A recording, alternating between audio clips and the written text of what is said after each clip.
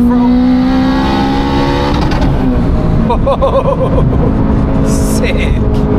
What's going on YouTube? Welcome back to the channel, and today you join me for a POV drive inside an EP3 Civic Type R. This bad boy runs 500 brake horsepower, serious specification on this car, which we'll go over in a second. But yeah, every time I get an EP3, absolutely love them. So yeah, this is one of them ones. I'm like doing the adverts, I'm like, you know what, let's get a video on it. But anyway, we're gonna shoot because there's a car there, so let's go.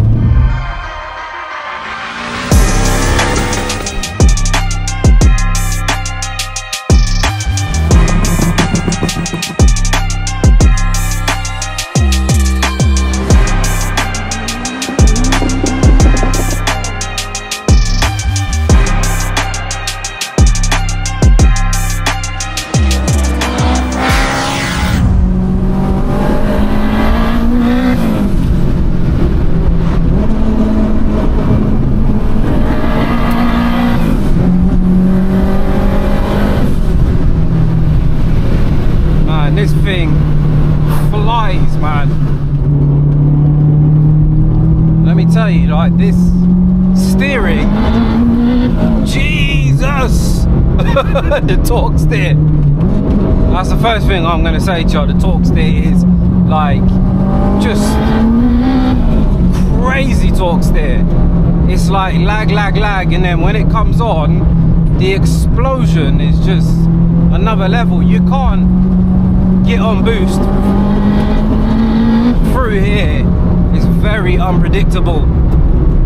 The alignment done on this, very aggressive. But let's go over just some of the modifications on this car. So it's got, let's brake quick. Oh my god, we have got Brembo brakes, which is just, man, the stopping power, the tires. This car's got everything. So I mean, let's just go over a bit of the specifications. So it's obviously a K20 EP3 Civic Type R. As mentioned, 500 horsepower. Apparently this car was supercharged before it was converted to turbo. And the engine itself is fully built. So usually these EP3s, you just bolt a turbo and then you can do 400 or 500 horsepower. But this one's got a fully built block, fully built head. And I'm talking everything, pistons, rods. It's had valves, valve springs, retainers, of course the bigger turbo. I'm not sure what the turbocharger is on this car, it didn't say it in the spec. It's got an upgraded limited slip differential. We've got aftermarket suspension. Guys, look at the steering wheel. We've got the Mugen. Not sure if it's an actual Mugen steering wheel, but third gear. Boy, man, this is flipping fast. We've got genuine TE37s on it as well.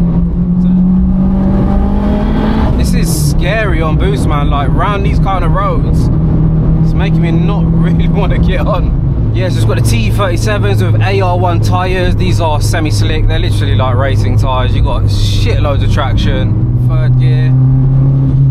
Third gear? Feels like bloody fifth. Whoa. This is aggressive on boost, man. Wow. This car is so well set up, man. When they're set up like this, you can't take them over roads with these kind of undulations. Like, the camber's just completely off for a car like this. It's even got a half cage. We've got the RECARO Pole Position bucket seats. The whole dash as well, it's been flocked. The steering wheel diameter is just perfect. This is a very special car, guys. I fucking love it. Only a few cars have come in that I've actually kept. This is borderline like, oh man, I should keep this thing. But it's such a cool car for one of you to win. Like, how can I keep this for myself?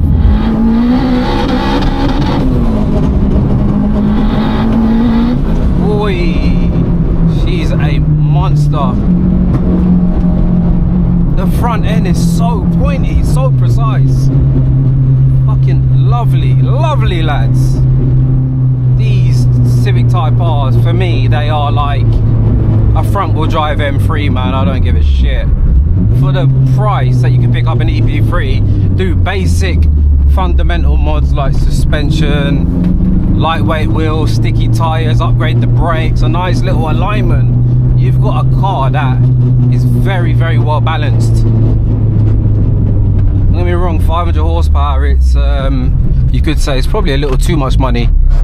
Too much money, a little too much power. But as a lot of you will know, the Civics, you can just beat the shit out of these K20s, and this one's obviously built. We need a nice long straight to show you what this thing's like.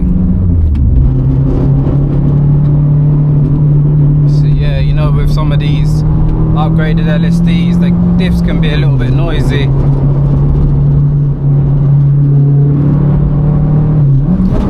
Third gear.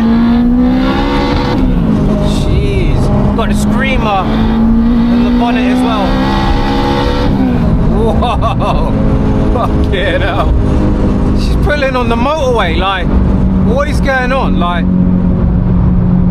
this car feels every bit 500 brake horsepower. I have not been in many cars that are front wheel drive that tug me around like that, especially on a motorway. Like, what is going on?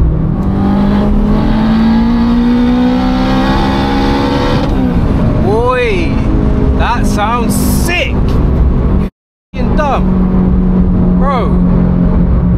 I think bang for your buck, it don't get better than this, people. It does not.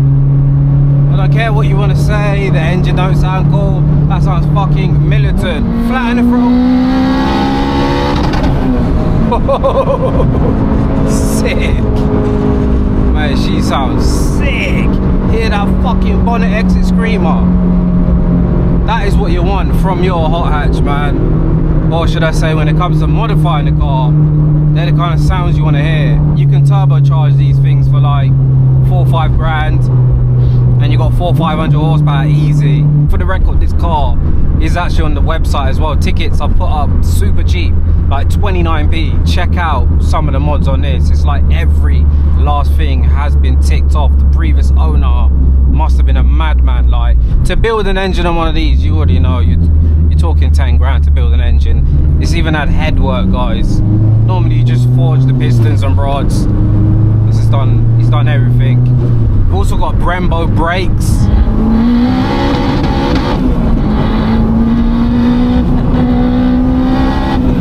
Man, yeah, that is that's fucking scary, I'm not gonna lie to you.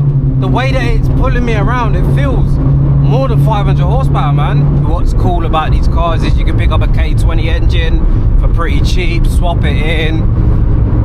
Gearboxes are peanuts as well. The fact that this is built, is what I'm trying to say. Like, you know, you can swap these engines out. You can run them at 600 horsepower, obviously pushing it. But you gotta sit there and think, do I spend 10 grand forge my engine? Make sure it's fully reliable, can take all the boost, that low down torque, or do I just blow my stock engine and just keep swapping them out for like 1500 quid? Got a Golf behind with a front mount intercooler. She must be running a bit of boost, lads. It's fucking have it then. This is cool right now. I'm in a Civic with 500 horsepower, which most likely will probably kill this car behind, but this is pretty fun, like, because I'm used to being in a 2000 brake GTR where it's like, whatever, mate. But this now, it's like, could have a race on my hands right now.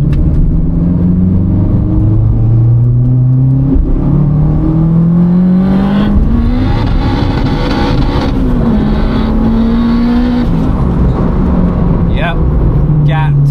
He didn't want none of that. He didn't want fucking none of this, mate. Absolutely wet his pants. Telling ya. Wetted. You know what I mean? He'll come up sneaking behind me. Come on boost, man, don't want to know nothing. Just give you like one last hit. Get the windows down, because why not?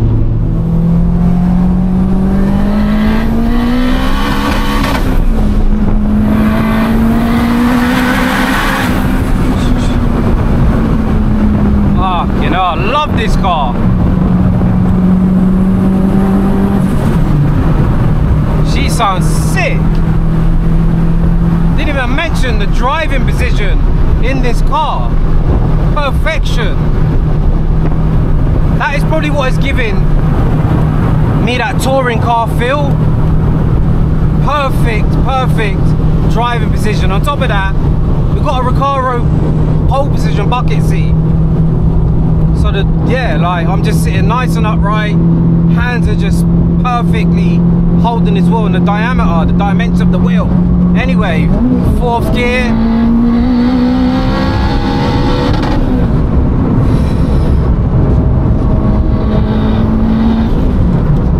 Yeah, this car is fast. Yeah, boy. Anyway, I am gonna end the video there. I'm having a bit too much fun in a car that is not gonna be owned by me in a sec. Of course, ticket link in the description, 29p for your chance to win this car. No word of a lie, yeah, one of the best EP3 Civics I've been at in 100%. Some higher horsepower versions, obviously we've got to do is swap the turbo out, but the overall finish on this car, yeah, there's been no compromise with this project.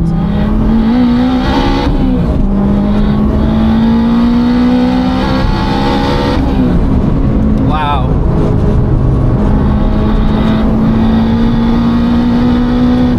I'm not sure on this setup, but the turbo feels like it's being pre-spooled,